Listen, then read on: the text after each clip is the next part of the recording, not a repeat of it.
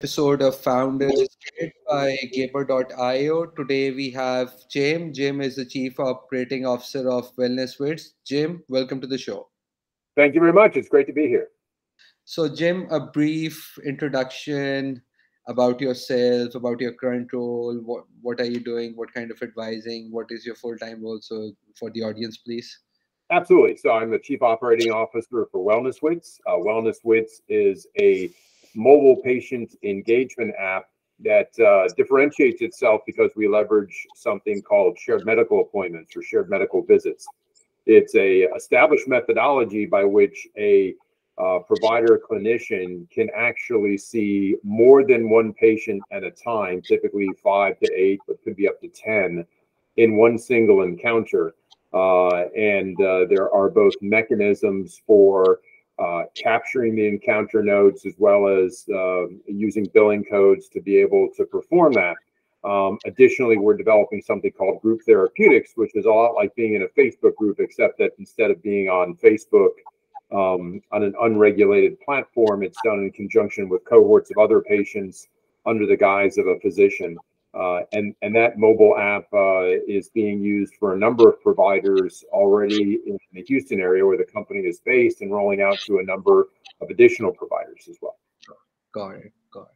So, wellness, which I believe like any flourishing companies, they have an AI roadmap for patient engagements. And so, would you want to discuss that? What kind of initiatives are you taking at WellnessWits, and how AI is transforming patient interactions and experiences?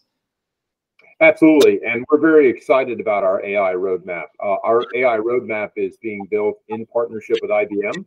IBM is our channel and development partner, leveraging their Watson X community. Our rollout for AI, and of course, when you say AI, most people immediately think of the big, broad, generative AI capability. But our approach in a kind of a crawl, walk, run is to leverage the capabilities of Watson first as a chatbot type feature, to be able to answer a set number of questions and types of questions from patients as they're using the app, that help guide them in terms of their appointments or what their care plan is or how to attend appointments, etc. Next, we'll be moving into other tools that will do discovery against a discrete set of clinical data, evidence-based documentation that supports their particular conditions or treatment plans. So as we roll out to provider practices, maybe one practice is a gastroenterologist and another practice is a nephrologist. So there's differences there between obesity and glucose monitoring and blood sugar and diabetes.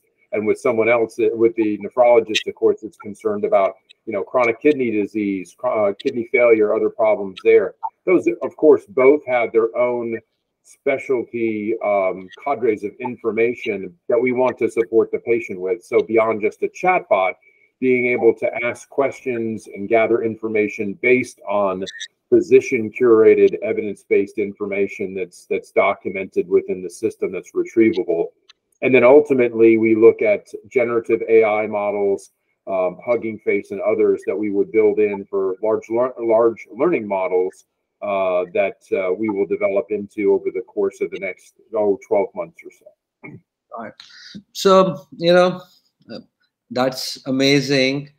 And, because just far thinking out like 7 years from now, because in the last few months, we've seen all kind of speculative theories in regards to that, the disruptions that AI is gonna bring, right? So what role do you see AI playing in like future, like 6 years down the lane, 7 years down? I know it's transforming so far, but let's just be speculative about it, right? Yeah, that's a wonderful question, and a foundational role for WellnessWits is to be able to assist the patient in managing their care journey, engaging with their clinician, managing their care plan, and whether it's primary care or a specialty, being able to manage their own wellness in a variety of ways.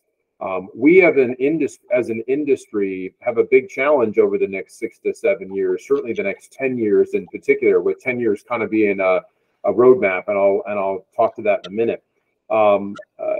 There was a time about 7 years ago or so that I was with another company when we were a technology partner for robotic process automation. And back then, no one was talking AI. It was all about robots and robotic process automation.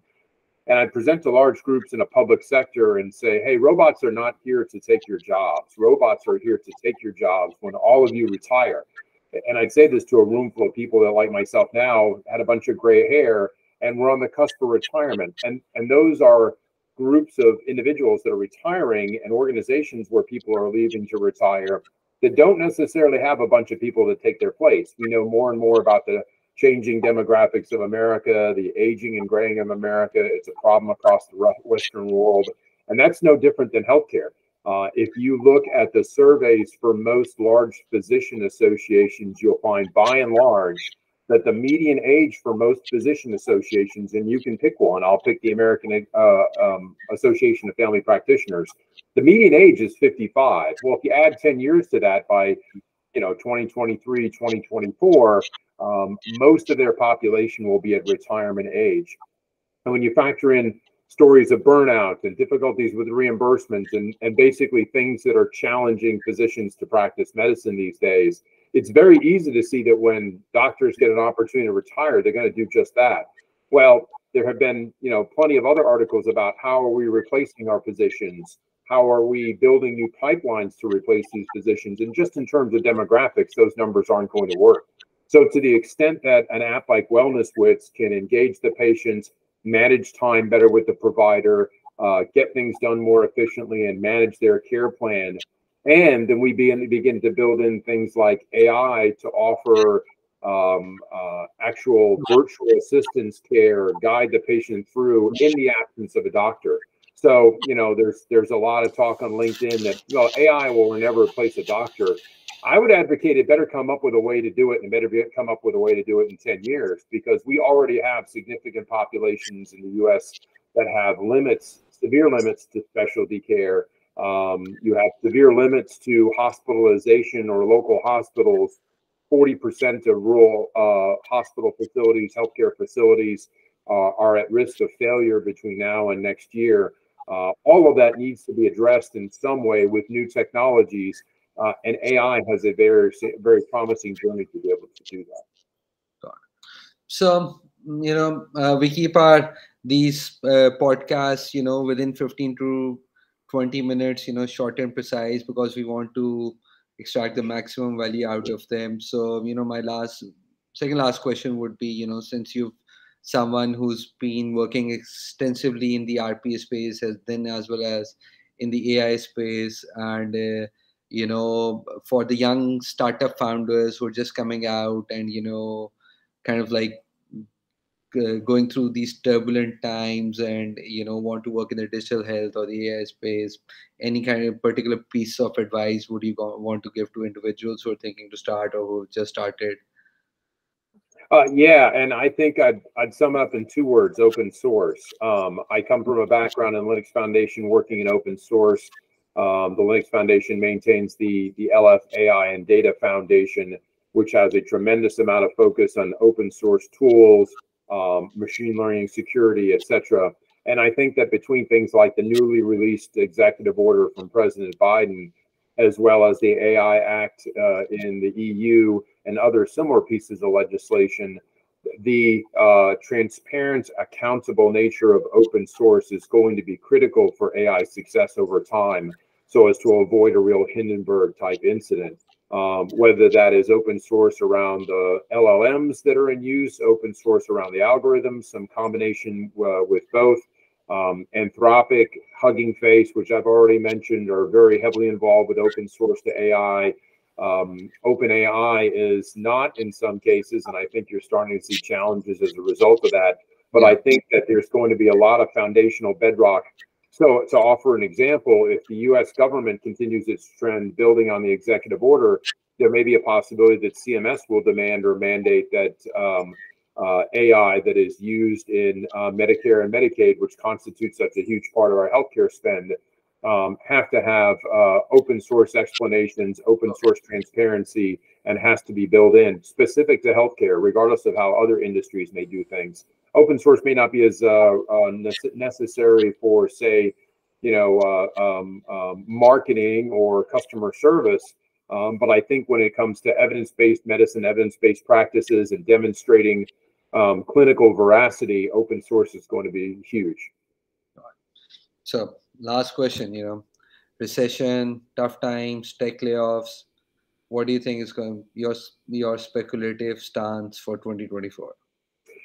Yeah, so setting aside the difficulties in the tech industry, I think we still watch within the US here a healthcare industry that has a lot of systemic and foundational challenges in both how care is delivered as well as how that care is reimbursed. At the end of the day, in some mechanism, an expert, such as a doctor, delivers a service to help someone get well. And that person could be a 6-month-old baby. It could be a 65-year-old man. It ranges the spectrum of what it might be and who it might be that they're delivering care for. But at the end of the day, there has to be an economic mechanism for doing it. A lot of that economic mechanism is severely challenged by the systemic model that we have for delivering healthcare, and we'll have to come up with new ways to doing that. I think at the end of the day, no matter what kind of new model there is and or new healthcare consumerism, the patient's ability to have their data, manage their data, and have tools like AI to be able to assist them with their care journey and managing their care plan is going to be a critical part of empowering people to do that and kind of help weather the storm as there's various tumultuous changes in how you receive care, where you receive care, and how that care is compensated and reimbursed. Jim, it was a pleasure having you on our show. Thank you so much for taking the time out, and we'll definitely would love to have you in one of our quarterly AI healthcare webinars. But, till then, take care. It was a pleasure having you. Thank you. It's been great being here, and I look forward to it. And we have stopped.